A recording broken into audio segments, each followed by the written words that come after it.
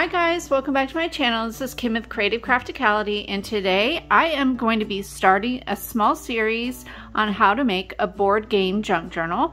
If you have not seen any of my videos before, I have made Candyland junk journals in the past using Candyland boards, recycled from games that people have given me or that I've found at thrift stores.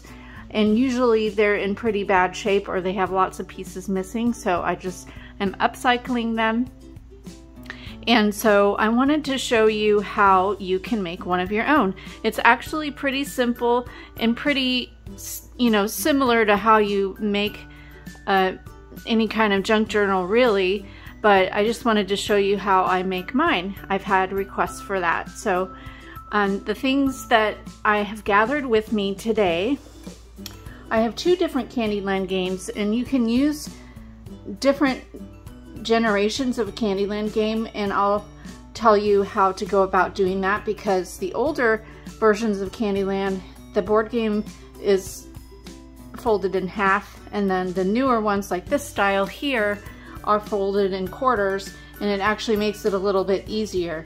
But I'll show you both ways, like where I cut it off and everything. And then I have some things here that I've gathered from my stash. I have a bunch of ribbons and trims that I thought would go well. I have rickrack here. I have 3 binder rings, and I actually will probably find some, these are 1 inch, and I would like them to be 1.5 inches, I think. I don't have any that size right now, but I'm going to use these just for today's video, making the cover. So this will be the first part, making the cover, and then I will go into putting together the signatures, and then possibly like making a tassel or a charm or something like that, and embellishments. So this will be probably 3 videos long, so just so you know that. But I have 1 inch binder rings, and I'm hoping to get 1.5 inches, because the next size up that I have are 2 inches, and I think that would be way too big. So anyway, I have 2 fabrics. I actually have a Candyland fabric that I found, and I think it was either on Etsy or eBay. But yeah, I thought that was pretty cool. I haven't used it yet. And then I have this polka dot. It's like a rainbow polka dot that I picked up at the Dollar Tree, of all places. So I'm going to coordinate that. I think this will be on the inside, like the edge of the book cover, and then this will be on the back, and then I'm not sure. I'll have to see what my combination is, but definitely probably want this either on the inside covers or the outside back. And then I have these papers that I want to use as well, either on, I think on the inside, and then I'll make a library pocket, I think, out of this one, or the other way around. But these are some papers that I found at Joann's. They're American Crafts, and they just go perfectly with it, just all the little candies. So yeah, let's go ahead and get started, and I'll show you how to make the cover of a board game book. Alright, to start off, I'm just showing you this newer Candyland game. It folds up into 4 sections, and so I'm going to use a box knife and a ruler that has a metal edge along the side of it. This is a wood ruler, but it has that metal edge, and I'm just cutting it off there where it folds. I'm going to be using the top part of the game board, the part that has Candyland, the title there, and then the back, the other side will be the back of the book.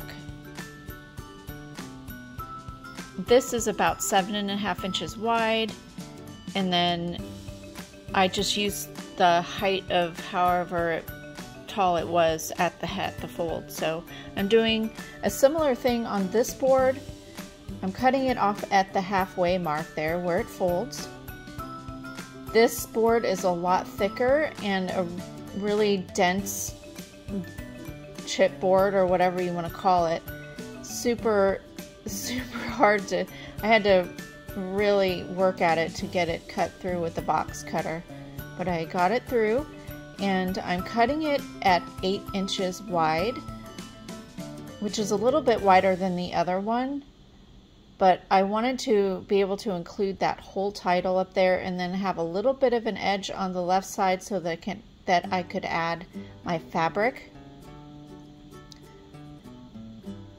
I lined it up on my cutting mat so that I could see my inch mark at the top there and go all the way through, but you can see that I have to just keep going it over and over and over to get it to cut. I did it a few swipes on this side and then I turned it over eventually to finish cutting it. So you definitely want to make sure that your cutting knife is a sharp, really sharp. And this one was pretty sharp. I had changed it not too long ago, but it still took a long time, several swipes to be able to cut through it. So now I'm on my other side of my board and I'm cutting it down to 8 inches wide as well.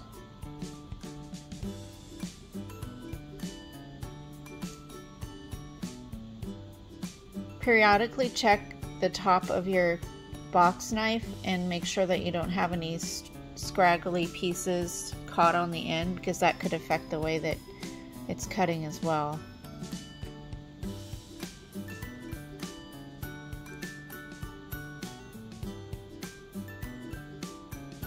That middle piece you can use as a bookmark or whatever. As I pull apart this fabric here, I definitely am going to use this. I don't know where quite yet. I know along the edge, I think on the outside cover there. But first I want to cover the insides with my paper. So I'm basically going to be cutting this, making it 6 inches wide since it is a 12 by 12 piece of paper.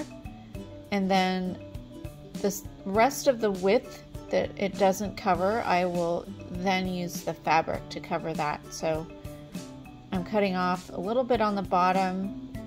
I should have had a pencil and marked it down there, but you pretty much want to make it the height of your cover piece and then cut it at 6 inches.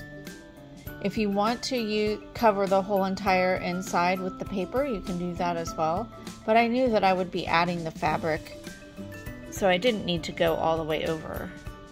I did leave a little bit of a border so that that blue from the back side of the board would show. And I'm taking my tacky glue here, smushing it around all over the paper so it doesn't bubble, and then putting it down on the board. I use tacky glue for pretty much everything, so I'm just used to that. I know people don't, like to use wet glue on thin paper like this, but it works for me. If you want to use a double-sided tape, you could use that as well, or like a Tombow glue or any other kind of liquid glue, I suppose. Mod Podge, I'm not sure. That may work. I don't know. It may bubble up the fabric. It might be a little bit too wet. I don't know.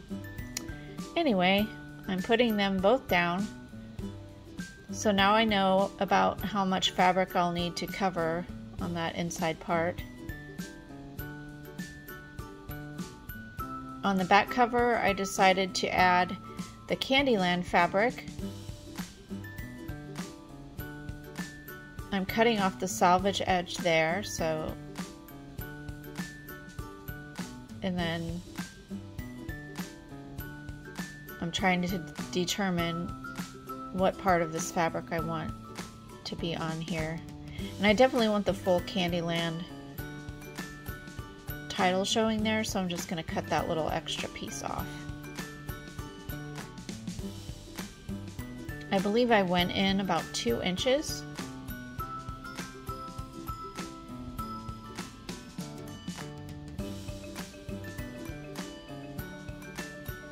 And then I'm folding it around so I can figure out how wide I need to cut my fabric.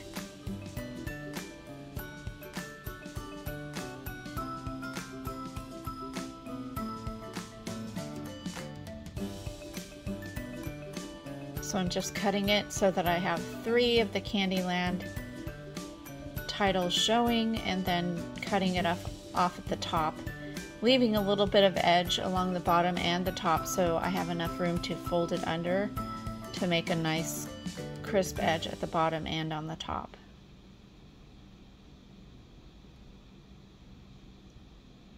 Now it's up to you how far you want to cover that board. You could just go like maybe 1/2 inch maybe. You want enough so that it will wrap around and stay. But I decided to go a little bit further in just because I wanted to be able to see the fabric. I loved that Candyland fabric. So now I'm adding glue and smushing that all around and putting a little bit at the top so that I could fold my fabric and have a nice edge at the top there. Or it's actually at the bottom. But I will do that on the top and the bottom. So now I'm trimming that so it's even, and then I will go ahead and fold that in and just add a little bit more glue there so it will stay.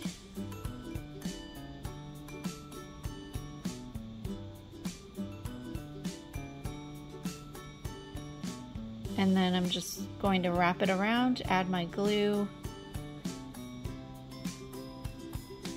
I always like to smooth it out so that it's not bubbly.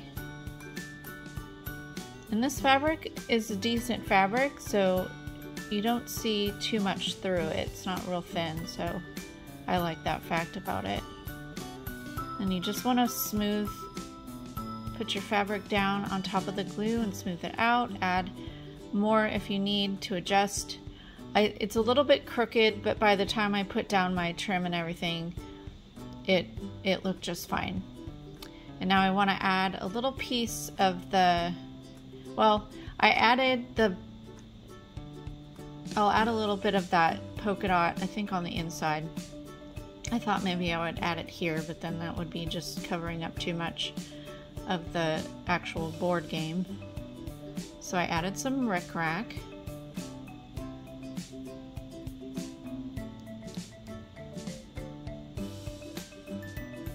And then I'll set that to the side and work on the others while that dries.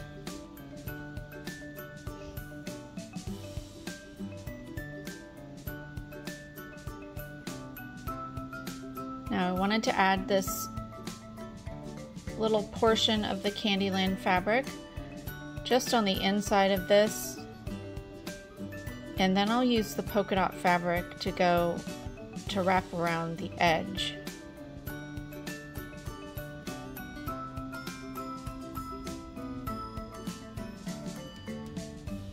And as I said, this fabric I picked up at the Dollar Tree, and it's actually pretty good quality fabric, and I just thought it went perfect with the theme and the colors, the rainbow colors. I just love that.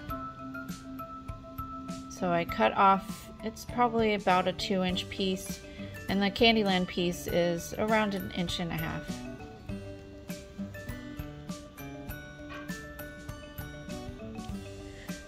I left myself a little bit of an edge to the left side of the Candyland title, so I'm just going to add a little bit of glue along the edge and at the top and the bottom to fold it and make a crisp edge there. I'll just add a strip of glue there and smooth it out with my finger, and then add that piece on, lining it up as best as I can, and then I'm going to wrap it around to the other side. Wasn't quite short enough, so I tightened it up a little bit there.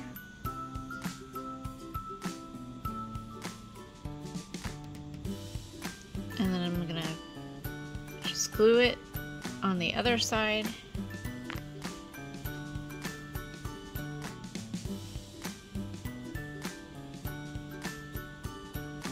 Make sure all the bubbles are pressed out. And then I'm going to add this Candyland piece. And I'll do the same thing. I'll fold in the top and the bottom edge.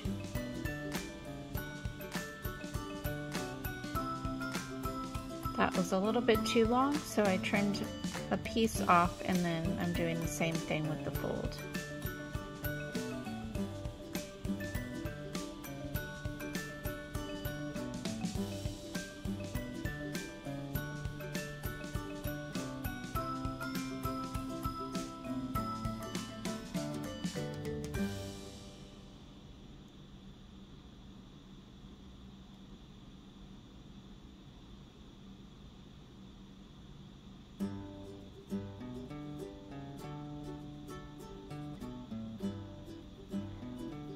Now at the other end, I'm going to do the fold again. It's just the same process for all these little pieces.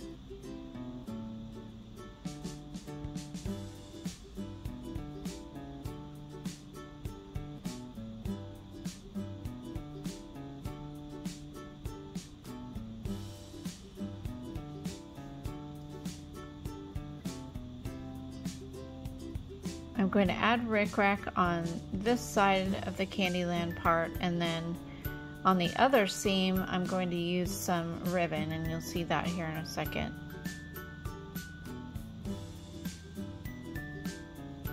I have this hot pink and white polka dot. I thought maybe I would use that.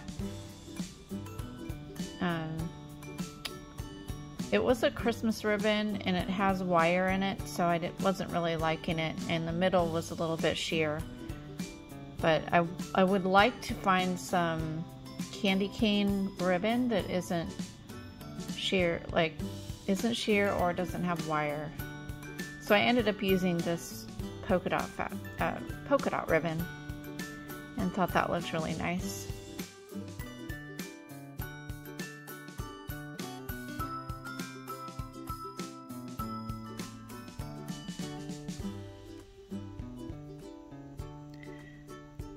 So while that front cover is drying, I'm going to add some rickrack to the back cover and just do the same as what I've done for all of them.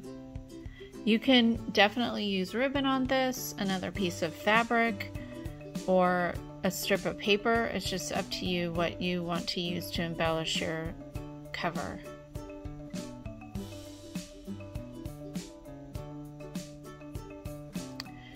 Now on the inside front cover, I want to add a library pocket.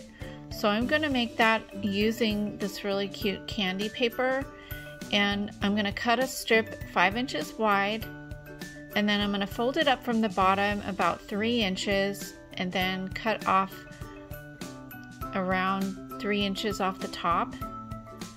And then I'm going to take my bone folder and score it 1/2 inch on each side.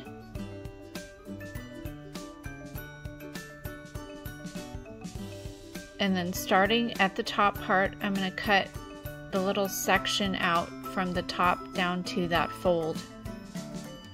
And then trim at an angle at the bottom there so that I could fold my pocket and fold the edges around to the back. I'm using my envelope maker to cut a little section on the front pocket, and then I rounded the corners at the top.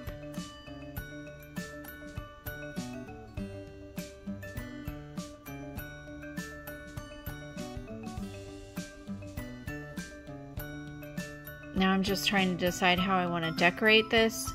So I had a scrap of the rainbow paper, and then first I'm going to glue my pocket down and then I'll decorate it. So I glued the flaps down and then added some glue on the back. Smooth it out, of course, and then place it where I want it on the inside cover. And then I want to use that strip, but I also want to use some of the polka dot fabric. So I'm just going to tear this. It tears pretty well, so just cut a little piece. And then I also actually didn't use that piece because I wanted it to be torn on both sides. And so I'm tearing another piece here. I will use that other piece within the book maybe to make little fabric pulls or whatever on the pages. So I just made it a little bit wider than that rainbow paper strip so that the polka dot would poke out the sides. And then I'm gluing that down and then also gluing the paper down. You could also stitch this with your sewing machine if you wanted to add that texture onto it as well. And I want to put a piece, one of the game pieces down here. So I was going through all the little cards and found the one with the Candyland guy or the candy cane guy. So I'm just cutting him out and I'll glue him right down in the center.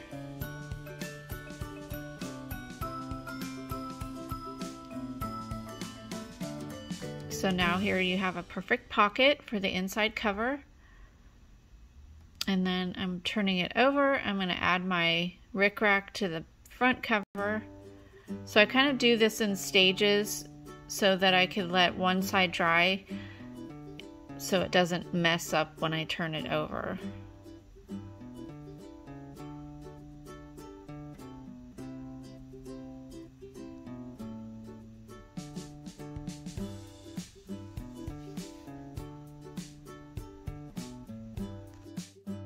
So now you're going to use, I'm using a crocodile, but I'm using the larger hole and punching 3 holes. I went in about 1.5 inches on the ends and then right in the middle.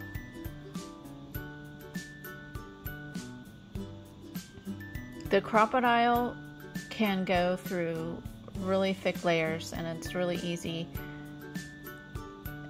a lot easier than a regular hole punch. Now I'm going to line up the front with the back and use a pen and just make marks through the holes onto the back so that I know where to cut it. And my pen wasn't working at first, so I had to get it flowing there. And now I have my marks so I can go in and punch the holes. If you don't have a crocodile, I will put a link for that down below. I've used mine so many times you do not know, but a crocodile has 2 size holes to punch through several layers or really thick layers, and then it also has, you can use it on eyelets, so to press your eyelets. So now I am using my binder rings and I'm putting them through both holes in the back and the front. And this is how the book is going to be held together. So all my pages, if you come back and watch the second part of this series, I'll show you how to put the pages together in there. And now I'm laying out some items to embellish the cover. And so I picked out 2 of the playing cards, and then I made this really cute lollipop on my Cricut. I will put a link down below for the SVG file that I found. It was a free file online, and I just brought that into Design Space and made the lollipop. Now I'm taking my various ribbons and trims and tying well, there was a method to my madness, but you can just add these wherever you want. I put the pink polka dot on the top and the bottom binder rings, and then I put, I think it was, well, you'll see it here. I was just like methodically putting these in random places. That doesn't make sense, but anyway, I put one of the, it totally doesn't make sense, but I did kind of try to make it even, but then, you know, I put the bottom and the top, and then that ribbon in the middle. Now I'm going to take my rainbow and add that in the middle, and then I have the rainbow polka dot ribbon, and I'll just add that on the top and the bottom. So essentially there are 2 ribbons on each binder ring, and then I also went in with some fiber. It was like a rainbow colored fiber, and put that on each of the binder rings. So that just added a little bit of a different texture. But you can add as many or as few ribbons or trims to the binder rings as you want. And then of course, once we get the book full of the pages and all of the ribbons and trims that are sewn onto the pages, you'll see a lot more texture coming out the side and the top of the book as well.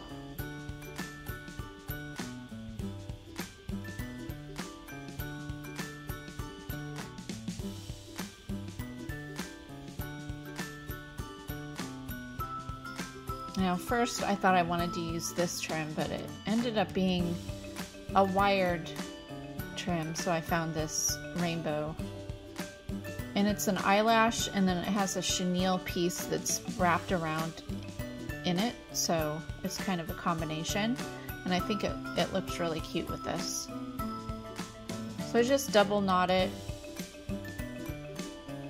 And I think I double knotted all of the ribbons.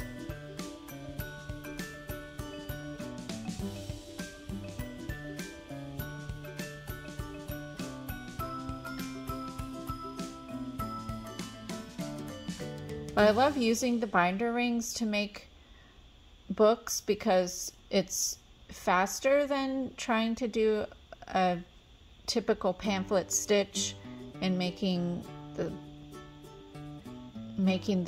spine of the book.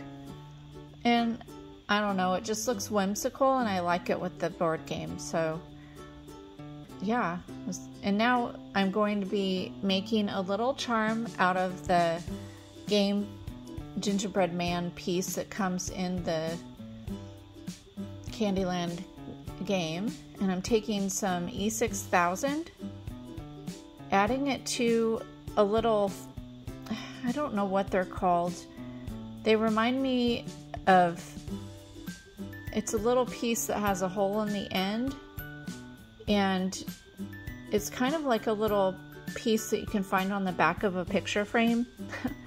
But you can find these in the jewelry finding section, like at Michael's or Joann's. So I glued that to the back, leaving the hole poking out the top of the head so you can add a ring to it. And then I have a lobster clasp and one of the rings, and I added that to the top, so it made it a little charm. The last thing I want to do is add a pocket to the back cover, and so I used one of the scrap pieces left over from that candy paper. I rounded 2 corners and then added glue on 3 sides just to make a simple pocket. And that is basically completes our cover. So I hope you enjoyed this tutorial. Give me a thumbs up if you did, leave me a comment and subscribe. Come back for the next installment here. Oh, I'm just adding my lobster clasp on the front, and it just makes a super cute cover. So hopefully you enjoyed this. Leave me a comment, and I'll see you again next time. This is Kim with Creative Crafticality. Bye. God bless.